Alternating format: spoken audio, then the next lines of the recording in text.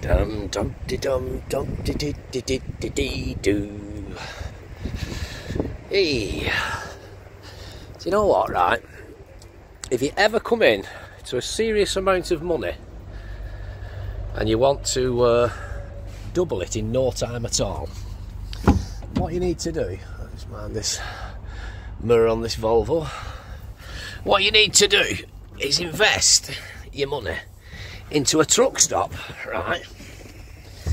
Invest into a truck stop and watch the pennies roll in with your new license to print money. 1 second, let's just see if we can spin this. Ah, that's better.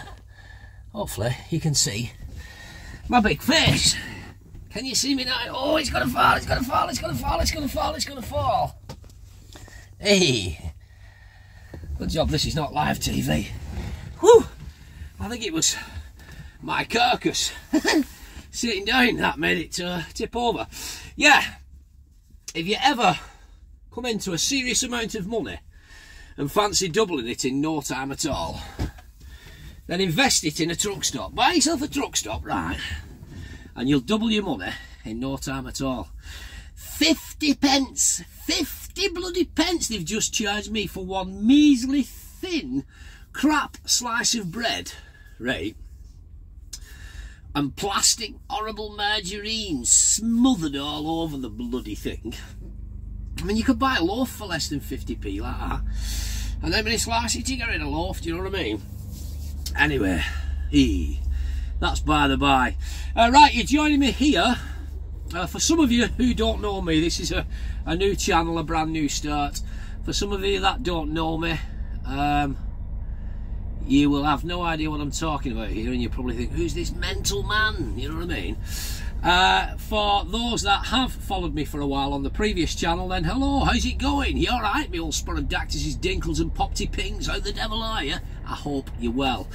You're joining me here on what is going to be a sad, what is a sad day for me. It'll be a sad day tomorrow. It's a sad day today, actually. It's a sad week because this will be my last night as a tramper for HGV, and the last night in this truck. I'm on to pastures new. I have actually stripped the truck down. I'm back to the bare essentials. Everything's gone. Let me just see if I can flip it round. My big face. Yeah, so I've stripped pretty much everything out the truck. All that's left there is my uniform, which I'm handing in tomorrow, my bedding, one last spare shirt for tomorrow, my wash and shaving kit, underpants, socks, and my t-shirt, which I will wear tomorrow when I hand this thing over. Oh, the microwave's gone, the inverter's gone, the CB's gone, everything's gone. I've had it all taken out. Right, let's just see if we can see my big face again now. Ah, that's better.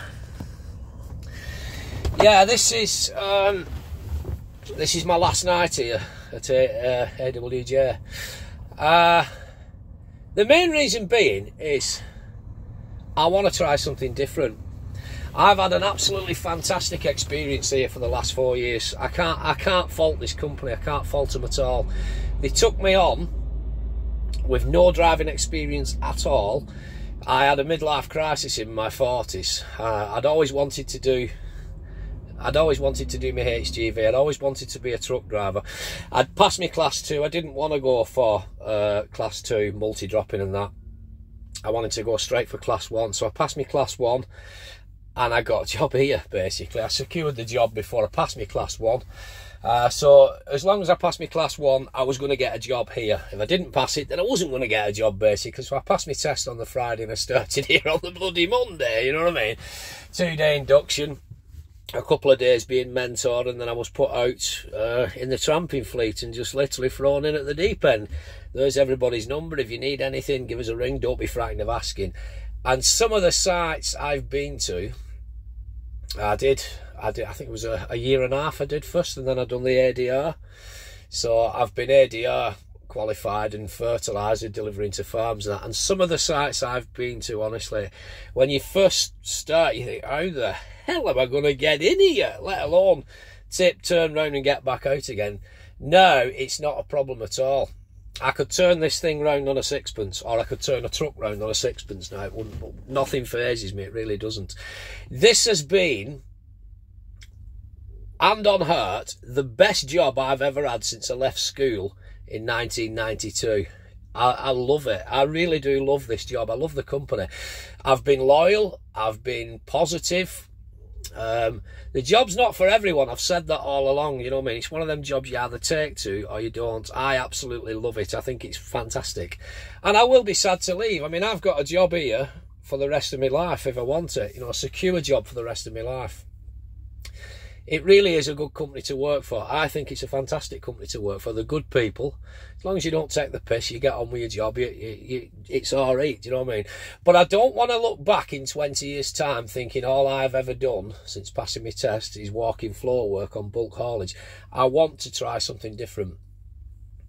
So I'm going to be working for another company, basically. I'm going on general haulage. I'm going on general. But I'm not going on a taut line, a cutting sider. I'm going on flats. I'm going on flats. So there'll be a lot of ratchets and straps and blah, blah, blah, blah, blah. I'll be going on to all sorts of different work. So it's something different. It's something I've been thinking about for a while. Yeah, it's something I've been thinking about for a while. And I've just reached the decision recently that it's now or never. I'm going to do it. Do you know what I mean? I'm leaving on good terms. So if the job goes tits up or it's not for me, then hopefully I've not burnt my bridges. So hopefully I can come back here cap in hand and be back under the bosom and in the flock for Christmas dinner. You know, they might turn around and say, bugger off, you little pig, you know what I mean? But yeah, it's something I've wanted to do for a while. Now, I've been toying with the idea. I set this new channel up a couple of weeks ago. I did put a couple of videos on, but I've decided to take them down because they were videos from a previous channel and stuff that I'd done a while ago, and I thought, well, what's the point? That's been and gone, do you know what I mean? Why, if you've just joined me for the first time, you'll have no idea what the hell I'm talking about here now, you know what I mean? So hopefully you've stuck with me so long for, what, 7 minutes, you know, let's fly in Splendour or crap Splendour, whatever the case may be. For those of you who, you know, have found me again, I know when I put a couple of videos on the other week, I've already got, I think it's about 50 subscribers or 55 subscribers, and I quickly took them videos off, but thankfully, I think there's only 1 or 2 left the channel again. I've still got 50 odd subscribers on here, so thanks very much. It's obviously people that have followed me before. It's one of them. If people are going to find me, they're going to follow me. Do you know what I mean? I'm not being arrogant to big-headed in any way, shape or form, but I've always been honest on this channel. I've always been myself. What you see is what you get, you know what I mean? And I think that's why I've been popular in the past. Now, why did I delete that channel? Well, I'll tell you the truth. Nobody asked me to, by the way. Nobody asked me to. Nobody forced me to. Nobody made me do. But what it was... Now, I'm not having a go at this lad in any way, shape or form. I actually met the lad once and I thought he was all right. We had a new starter come here. And he'd been following me for a while on YouTube. He'd messaged me on the Facebook and that. I'm not blowing my own trumpet, but because I've always been honest about this job and told you the ins and outs of it, and I've never gone into company, you know, customer details. I've never filmed on various customer sites and stuff like that because it's a big no-no, because we do a lot of different variety of jobs, not just our own work. We do a lot of work for other people, power stations, that, you know, that sort of thing, and places you can't be getting out filming and giving away confidentiality and without permission and that. So I've always been careful to never film outside of this wagon, really. When I had the previous channel, I always used to cover, when I did the driving videos, the camera was mounted on the wall behind me here, and I always used to cover the name of the company, this company, so as not to give away any details. I never filmed outside the wagon. I was just showing you outside the wagon briefly there, but it's my last night. Quite a few people knew who I was working for. They all knew I was working for Jenks, like. People that have followed me for a while, but I never advertised it. I never felt the need to, really. Do you know what I mean? And I do know for a fact that 1 or 2 younger lads who've recently passed the tests and that all came, you know, quite a few of them. I don't know exactly how many, not hundreds, you know what I mean, but quite a handful of them have come here working at different depots, and because they'd seen my videos, you know. So everybody knew at work that I was doing the videos, but I was just left to it, basically, because I didn't push the boat, I didn't take the piss with it, you know what I mean? I just did my own thing, and we started out just having the crack at night time. And I mean, once I first passed my test, I wasn't going to be filming driving and this, that and the other. I wanted to get at least 2 years experience under my belt before I started doing anything like that. So we just used to have the crack at night time, didn't we? Which was fine, you know. Everything was done within reason, just a bit of banter and me being honest and that. And then I started doing the driving videos. It was all hands-free, the camera was mounted on the back wall here, and I was just doing you some driving videos. Not trying to be an expert, I've never tried to be a guru. I've only been driving these things for 4 years, and every day is still a school day for me. And let's face it, it will always be a school day, even in 20 years' time. If I'm still driving these things, it will always be a school day. And it always should be, because I think, if you think any different, I've been driving 20 odd years, you can't tell me nothing. If you have that kind of attitude, then I find that personally a bit arrogant. There are quite a few drivers out there for different companies what do have that attitude, and I think it's a bit arrogant. I think every day is a school day, no matter how long you've been driving these things. And I think that's why I seem to get on well with people that watch these videos. I mean, some people, I'm just watching this tipper back in here, he knows what he's doing. Go on, lad. Some people who've been driving 20, 30 years followed me on the previous channel and seem to, you know, like the cut of me jib, because I'm just me. Do you know what I mean? I've never tried to be something I'm not. What you see is what you bloody get. But we had a new lad basically start. Now, I've nothing against this lad. I met him once, actually. I met him down at Crayford when I was coming in. He was coming out. I blew his back door off or something. I don't know what he'd done. He'd ripped his headboard off or something, so he was having it repaired, and I met him briefly. I shook hands. He'd started doing the videos straight away from passing his test. I think he passed his test, then he went to excuse me, I've just had my tea. It was good food, actually.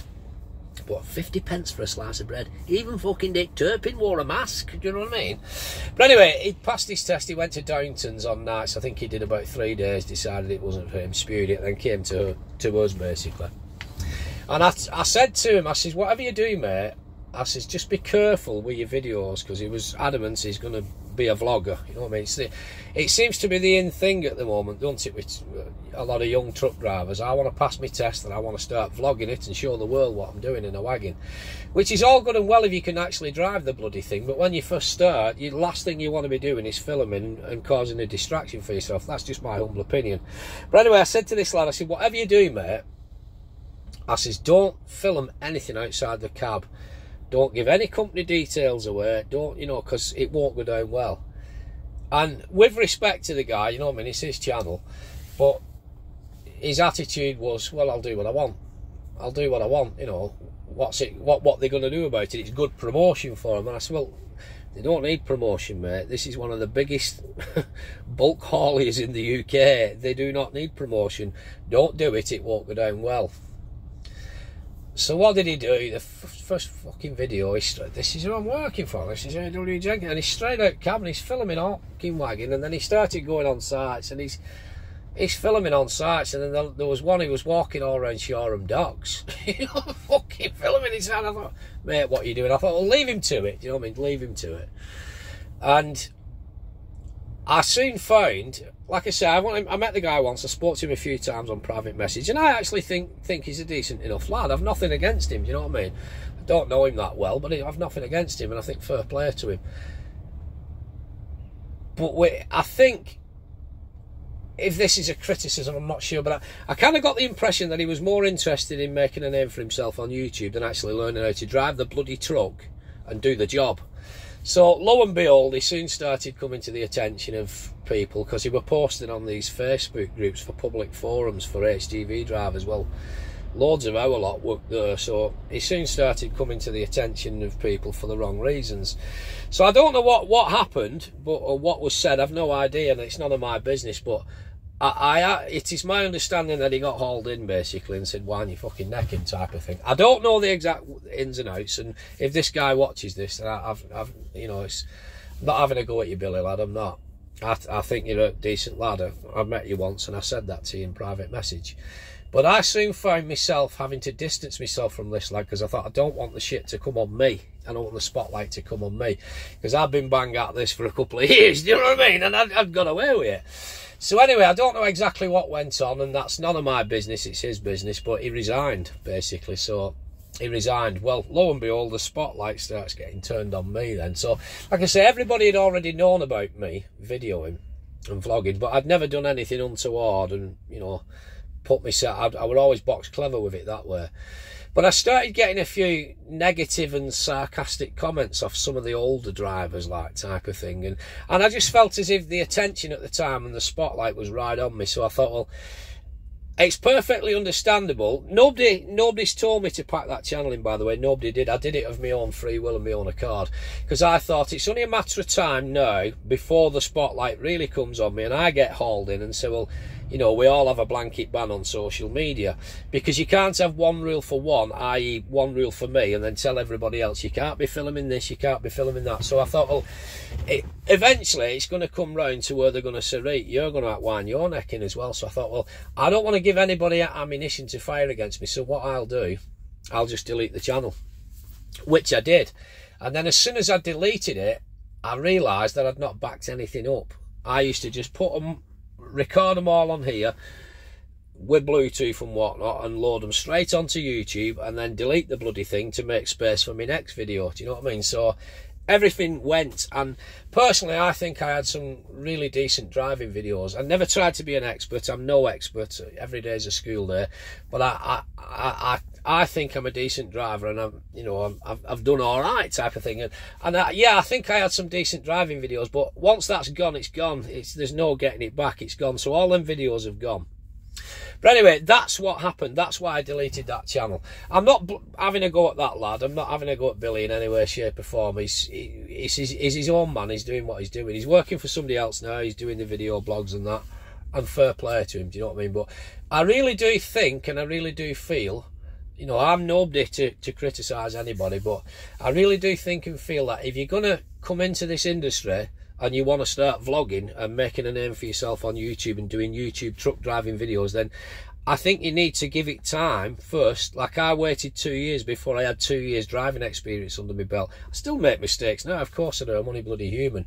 But I gave it 2 years to make sure I was competent in driving this truck before I started filming myself driving this truck, you know what I mean? But some people, they pass the test and then they're straight with cameras on, and the amount of mistakes, you know, it's nitpicking, but the amount of mistakes you see them doing, and it's on camera, they're so-called checking mirrors, they never look in them once, you know what I mean? They're fucking running up curves.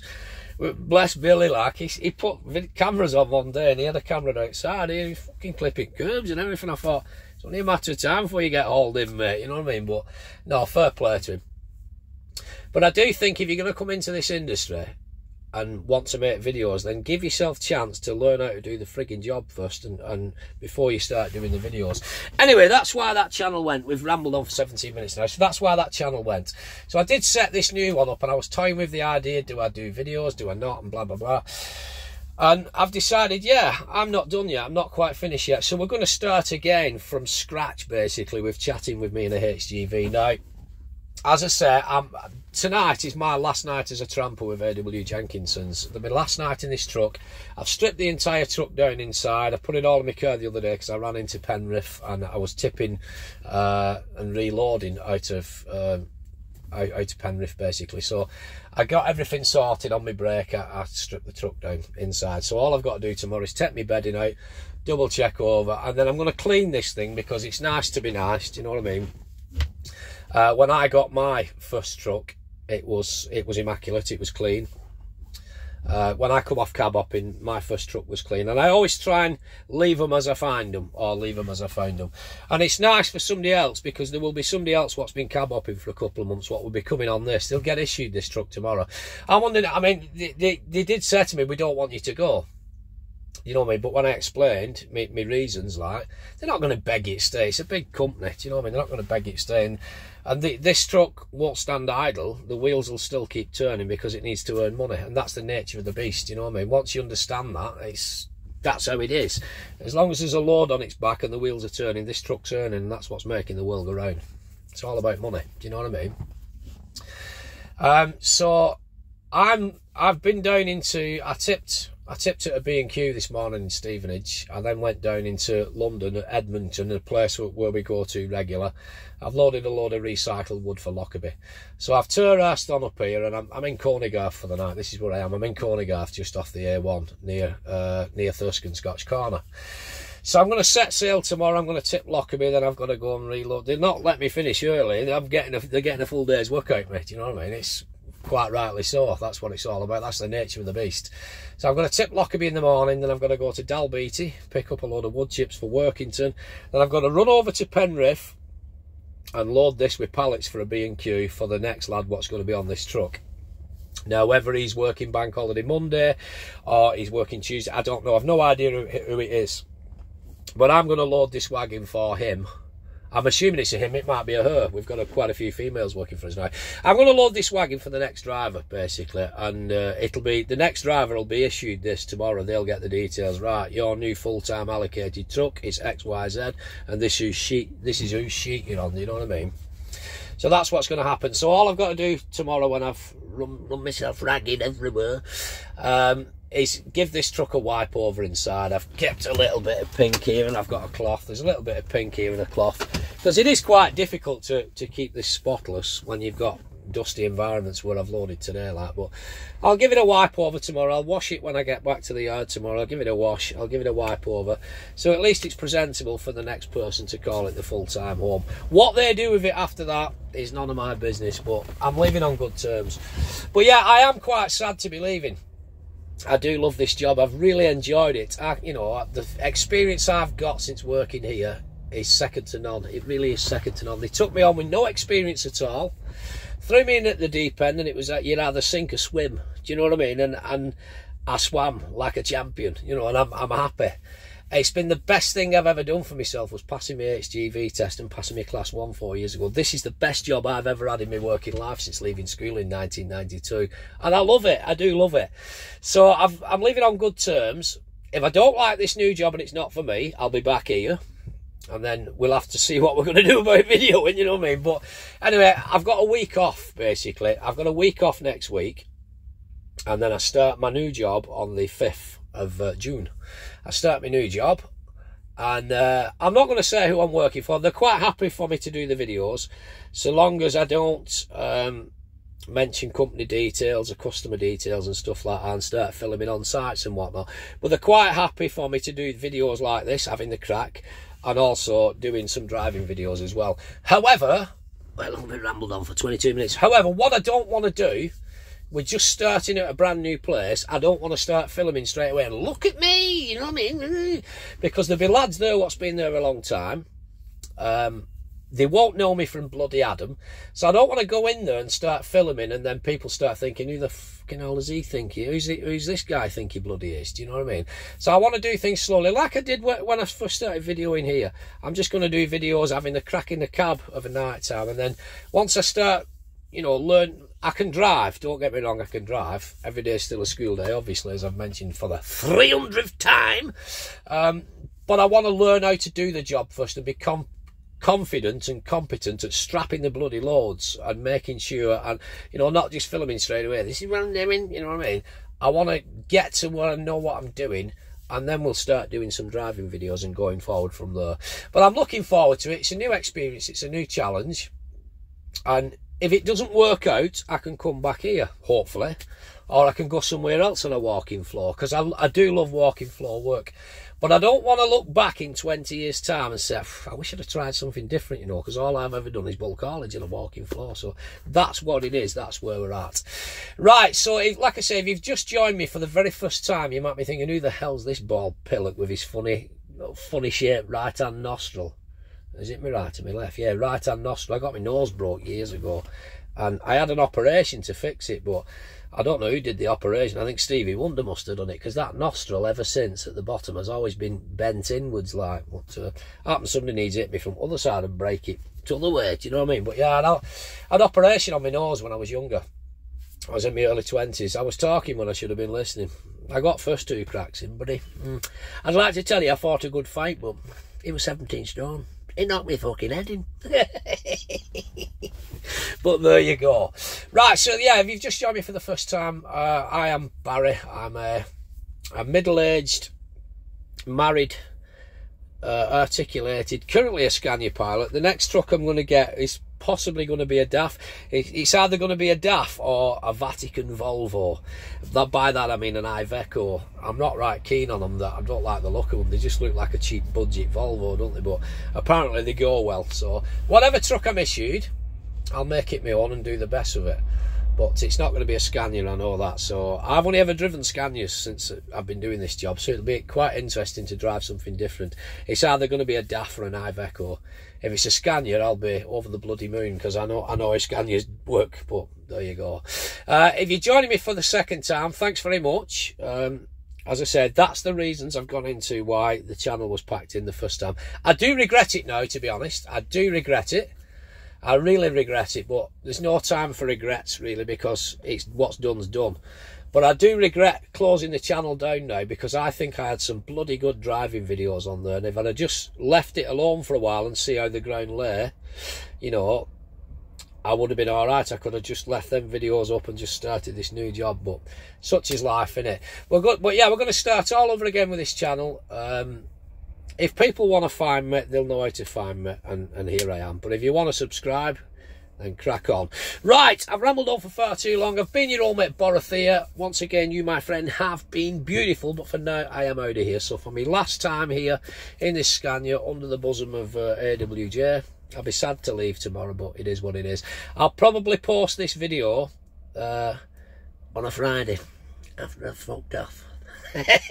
See you later. Ta-ra!